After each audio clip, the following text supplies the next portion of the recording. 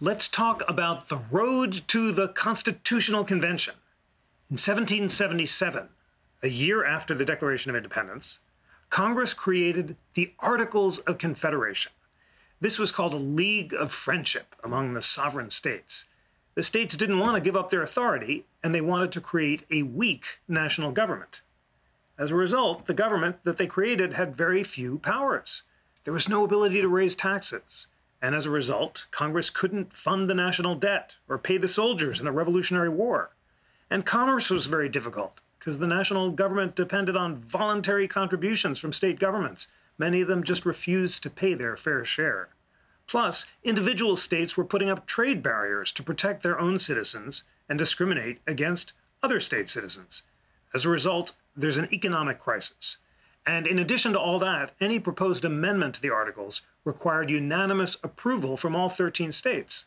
And as a result, no amendment was ever ratified. All these problems were exacerbated by the state constitutions that were created starting in 1776. One really important example is the Pennsylvania Constitution. It created a unicameral legislature. That's a fancy word for a legislature with one house rather than two. There was no single president. Instead, there was an executive council, and this one-house legislature started printing a lot of money in order to pay debts, and as a result, there was a lot of inflation. All this culminated in mob violence. And mob violence and the excesses of democracy are the paradigmatic cases that concentrated the minds of the founders and led them to call the Constitutional Convention. In particular, there was an outbreak of mob violence in western Massachusetts in 1786. It was called Shays Rebellion because it was led by a farmer called Daniel Shays, who'd served in the Revolutionary War. And he, like the other vets, couldn't pay their debts because they themselves weren't getting paid by the government. And as a result, they stormed the courthouses in western Massachusetts. They wanted to seize the Springfield Armory, and they basically shut down the bankruptcy court so they wouldn't go to jail. This was so alarming to the founders that they decided to do something about it. And they resolved to create a new government strong enough to achieve common purposes, like paying debts, raising taxes, putting down rebellions. At the same time, the government had to be restrained enough not to threaten individual liberty, in particular, the rights of private property, as well as the unalienable rights of speech and conscience. So these were the main factors that led the founders to call the convention. Now, James Madison, one of the most important founders, spent the summer before the Constitutional Convention reading a trunk full of books that Thomas Jefferson had sent over from Paris. They included accounts of the failed democracies of Greece and Rome, and Madison took careful notes on these books and on the vices of the ancient confederacies, as he called them. He also read thinkers like Montesquieu, who insisted that in direct democracies like ancient Greece, with its large assembly, where 6,000 people were required for a quorum, demagogues could easily whip up populist passions. In Federalist 55, Madison said, "In all very numerous assemblies, of whatever characters composed, passion never fails to wrest the scepter from reason. Had every Athenian citizen been Socrates, every Athenian assembly would still have been a mob."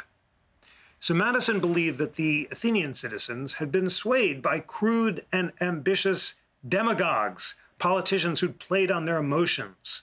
The demagogue Cleon was said to have seduced the assembly into being more hawkish toward Athens' opponents in the Peloponnesian War. Even the reformer Solon, the great lawgiver, canceled debts and debased the currency. In Madison's view, history seemed to be repeating itself in America. After the Revolutionary War, he'd observed in Massachusetts during Shays Rebellion what he called a rage for paper money, for abolition of debts, for an equal division of property. And that populist rage had led to Shays Rebellion, which pitted debtors against their creditors.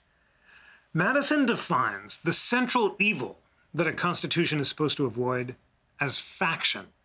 And in Federalist 10, he defines a faction as any group, either a majority or a minority, animated by passion rather than reason, devoted to self-interest rather than the common good. Here is Madison's definition.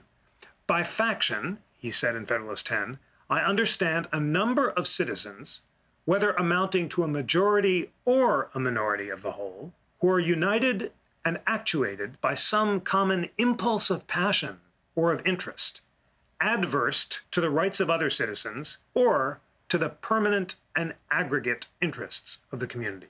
Now, according to classical theory, republics could only exist in a relatively small territory where citizens knew each other personally and they could assemble face to face.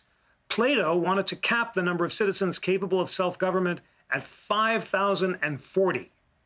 Madison, though, thought Plato's small republic thesis was wrong. He believed that the ease of communication in small republics was precisely what had allowed hastily formed majorities to oppress minorities.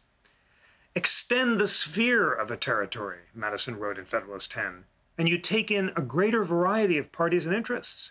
You make it less probable that a majority of the whole will have a common motive to invade the rights of other citizens, or, if such a common motive exists, it will be more difficult for all who feel it to discover their own strength and to act in unison with each other. Madison predicted that America's vast geography and large population would prevent passionate mobs from mobilizing, and dangerous energy would burn out before it could inflame others. In other words, in a big country with slow communications technology, it'll just be hard for factions or mobs to discover each other, and by the time they do, they'll get tired and go home. You can't just send off a tweet or an email when you have to send letters and read newspapers, and news traveled slowly over the large republic. So given the difficulty of coordinating mob actions, Madison was confident that passions would cool and reasons would prevail. So for all these reasons, Madison came to Philadelphia with his fellow delegates, resolved to create a constitution that would avoid the dangers of faction and would protect individual rights. And that is what brought them to Philadelphia in 1787.